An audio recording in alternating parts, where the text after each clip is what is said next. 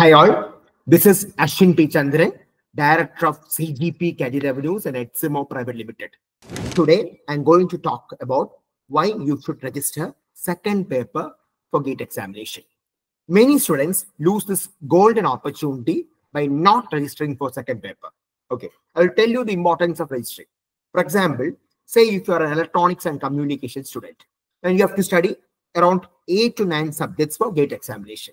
Okay, and it happens say on 5th of February. Okay, and if you register for instrumentation also, then the advantage is you 80 to 90% of the topics are same. So without any extra preparation, you can write instrumentation paper on another date or another time. Okay, so it gives you two opportunity to get into PSUs or IITs. So why you should miss that opportunity when you have provision for that?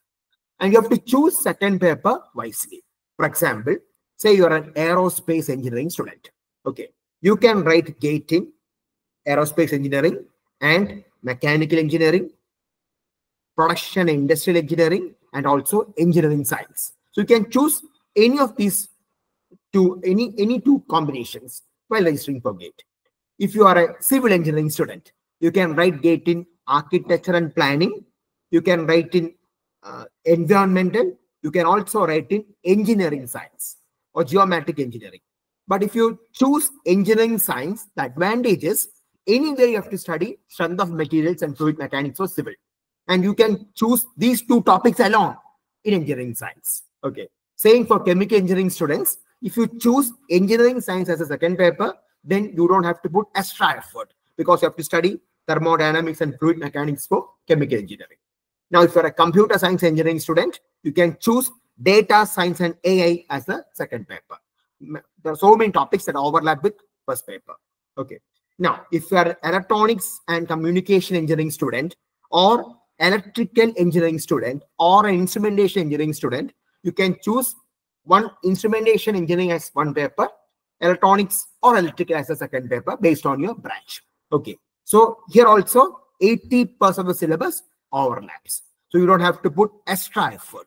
But if you are an electronics student and you have to write in physics as second paper, you have to put lot of extra effort to perform well in physics examination. You won't get time for that. So choose second paper wisely.